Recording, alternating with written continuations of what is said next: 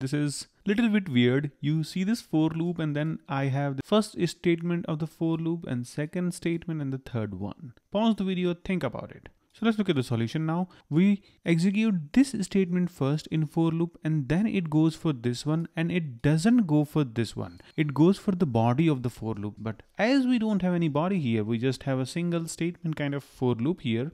It will check whatever the number I will give. It will check if it is not a 0, then it will just print that and decrement that number. So let me just show you that, and I will compile this and execute this. If I give 5, it says 5, 4, 3, 2, 1. So it took 5 from here. It verified 5 is not 0. It is going to do this job, and this is for printing. And after that, it will decrement A.